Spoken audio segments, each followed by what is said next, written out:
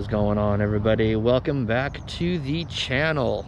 Well, we are at Cypress Lawn Memorial Park in Colma, California.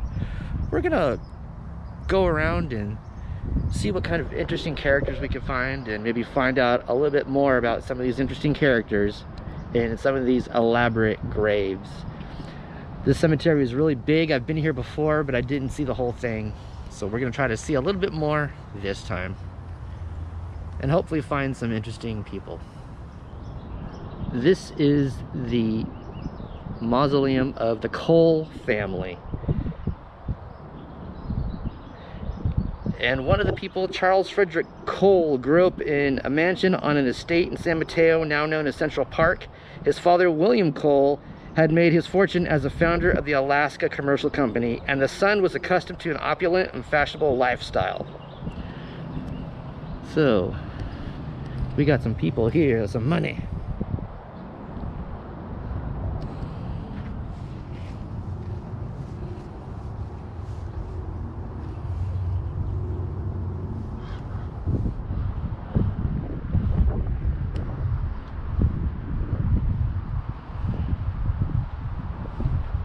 Very well-to-do family here in the area. It's kind of hard to tell, but here is the Van Bergen area. Last time I was here, this thing was flooded, which it still is flooded, but it was up all the way. As you can see on the door where that line is, that's how high the water was last time. It's gone down a little bit, but it still looks like it's got water in there. Insane. But I love this one. It's like very unique. Here is the Coleman family, and in particular Alice Coleman. Here is the obituary I found. This was okay. Miss Alice Coleman, wife of Robert Louis Coleman, well-known capitalist, is dead today, having succumbed at her Hillsborough home following a long illness. For years, she was prominent in society circles of San Francisco and the peninsula. Miss Coleman is survived by her husband and two children, Robert Jr. and Miss Cara Coleman. Before her marriage, Miss Coleman was Alice Simpkins of Brooklyn, New York. And she had died October 13th, 1915. This was a pretty prominent woman and family. As you can see, this thing is just insane. Insanely detailed and awesome. There's a little bit of screen mesh on the door here. I don't know if you can really see inside. I don't know how well that's gonna translate out. There's a hole. Looks like there's a basket in there or something. Looks as though the family still brings stuff, but that's a new basket. That's a pretty new basket. There was some, looks like leaves or something in it, for what I could tell when I was looking at it from standing up. This thing is truly, truly beautiful.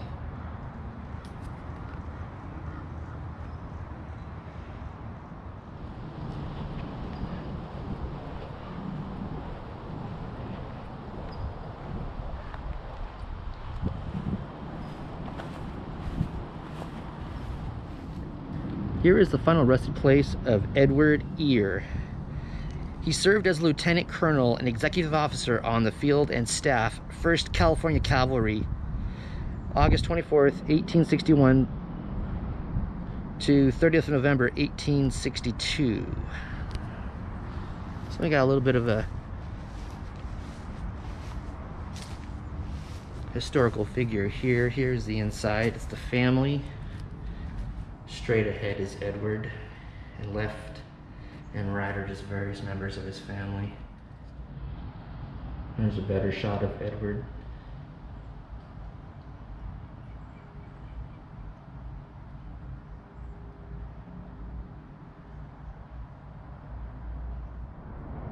Well, here's one for you. Timothy Guy Phelps, U.S. Congressman, a native of New York. Phelps first moved to California in 1849 following the gold rush. In 1855, he was elected to serve the California State Assembly until 1857, when he was elected to the state Senate in 1861 after turning down a nomination to campaign for governor of California.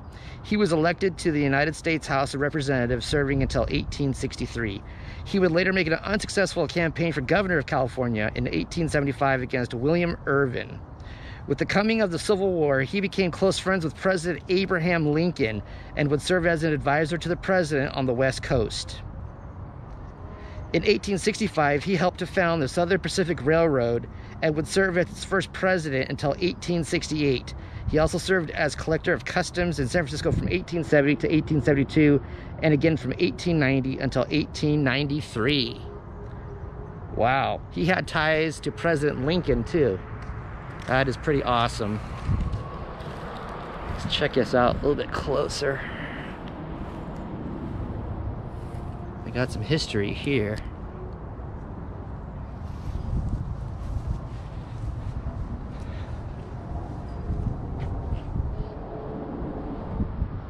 Let me zoom in up there. His name is up there too, but this is the view from his burial area. There's his name inscribed in the underneath the lip of this.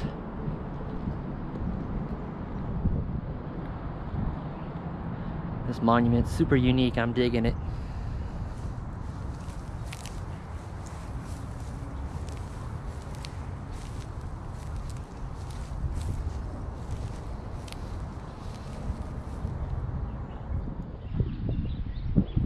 Here is the final resting place of Jefferson Gilbert James, born in Pike County, Missouri, December 29th, 1829, son of John R. James, a native of Virginia.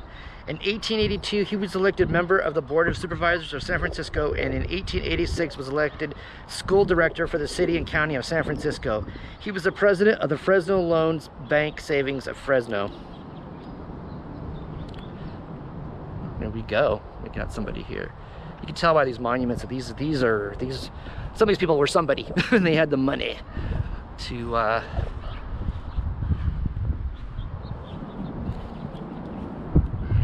there's a picture of them on the outside of this thing.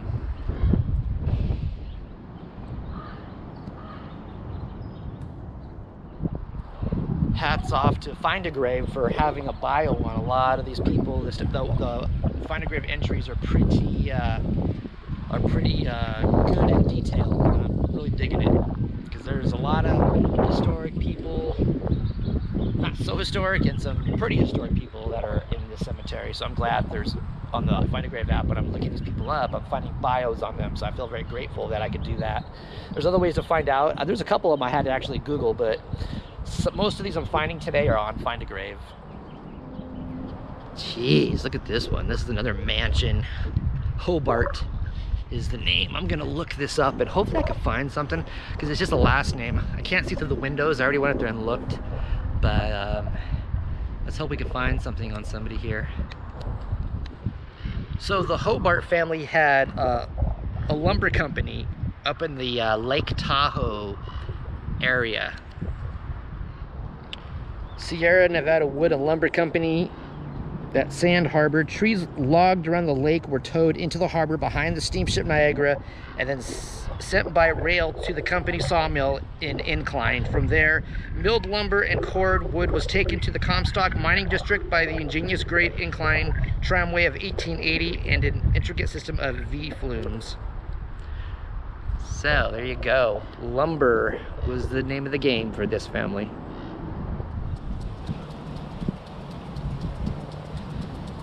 It's about 2:30 or so, so it looks like they're gonna start closing this place down at 5, so hopefully I can get a few more in today. Oh, sprinklers. Well, this is an interesting one. Rudolph Spreckels. Former president of the First National Bank, Rudolph Spreckels is best known for his role in helping bringing criminal charges against San Francisco Mayor Eugene Schmitz and political boss Abraham Rueff for corruption. Son of sugar titan Klaus Spreckels. I'm sure you guys have heard of Spreckels like sugar. He was the son of Klaus who started that company. Yeah, they got the door, the frosted glass and everything. No way you can get in there and see anything in there, barely through the glass, but it's hard. Look at this, interesting.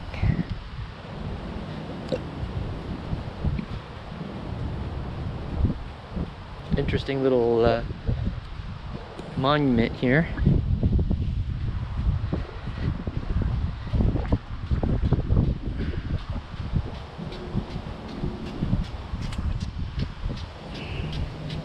Herman Shainwald, and I would assume his wife Mathilde, Madeline Shainwald. This is a beautiful one right here.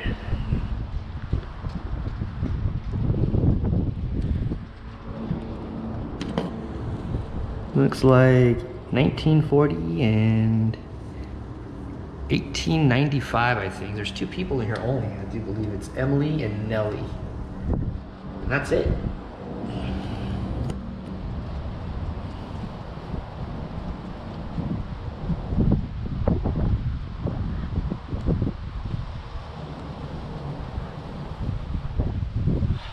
Well, that's all I got for this video. This place is super interesting.